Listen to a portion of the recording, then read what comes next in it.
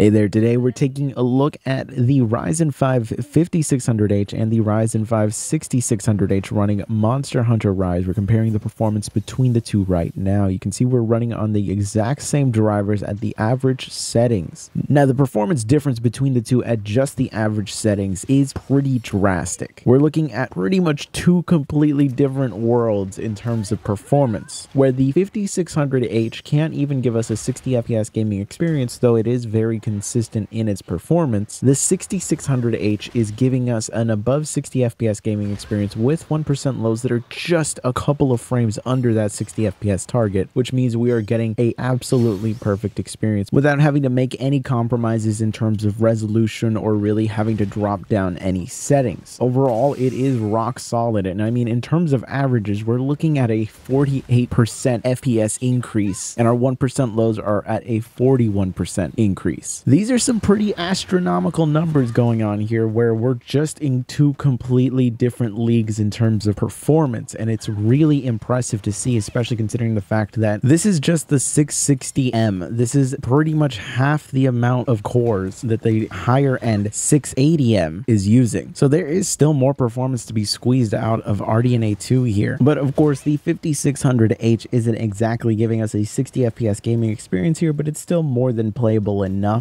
on here. But we can try to adjust the graphics settings to see if we can't boost the performance on both of these. So let's see what happens when we actually end up dropping the settings down to their absolute lowest. Now, at the lowest in-game graphics settings, the level of performance difference between the two drastically drops, where they're far more comparable between the two. It makes sense when you really think about it, because of the fact that what is happening with the lowest in-game graphics settings is that we are dropping the resolution down. We are running at 70% of 1080p, so that is a pretty noticeable drop. And by dropping the resolution, we're already removing a lot of the load that is happening onto the GPU, and it's going onto the CPU. And the CPU difference between the 5600H and the 6600H is very, very minor. They are pretty much the exact same architecture. They are practically the same CPU, the only real difference being that the 6600H can clock a little bit higher. And so what this ends up doing is it just leads to a FPS average difference of just 12%, and our 1% lows only see a 9% increase, which at this point is pretty clear that that is a significant difference between what we saw with the average settings, where the differences were in the 40 range. This time around, we're, in terms of 1% low, only seeing single-digit increases. So not very drastic, but realistically speaking, neither one is providing a bad experience here, and you're going to be able to have a good time playing like this. But with the 6600H so far, we've seen that you don't need to drop the resolution like this. The level of performance that we were getting on the 5600H might actually warrant dropping the resolution so you can actually get a high refresh rate gaming experience, but the 6600H was performing more than adequately enough that you realistically wouldn't even want to consider dropping the resolution. That being said, the way that I would normally play this on these types of chips is using my own settings, where what I do is I run everything at the lowest, but I adjust the resolution to be 100% resolution, and I increase the textures to their maximum as well as the texture filtering. So let's see how both of these perform in those ideal settings for me. And now what ends up happening with these settings that I would personally end up running, we get a pretty noticeable difference in terms of performance, where the 5600H is still not able to give us a rock solid 60 FPS gaming experience, and the 1% lows do fall noticeably below that, though not to a range that I would consider to be unplayable at all. The 6600H just performs so much better in this scenario, where again we are seeing a 40+% increase in terms of FPS average, where it actually ends up being a 47% increase, while the 1% lows see a slightly more modest 36% increase in terms of 1% low number. Now, by comparison, that might not seem as good, but that is still a 36% increase in terms of FPS in the 1% lows, which are realistically the most important numbers that you want to see increase. Doesn't really matter if you get an extra 30 FPS to your average if your 1% lows only increase by 2 FPS. At the end of the day, the level of performance that you're going to get is not going to feel that much better because the fluctuation that's going to end up happening. What this shows is that there is a nice increase in both 1% lows and averages, which means that in both situations, this ends up being a very playable experience, though the 6600H is giving you a higher FPS gaming experience. And it just feels noticeably nicer nicer to play, specifically because the 1% lows are hitting above 60 FPS. So in general, it really goes to show that RDNA 2 is a monumental leap in terms of performance.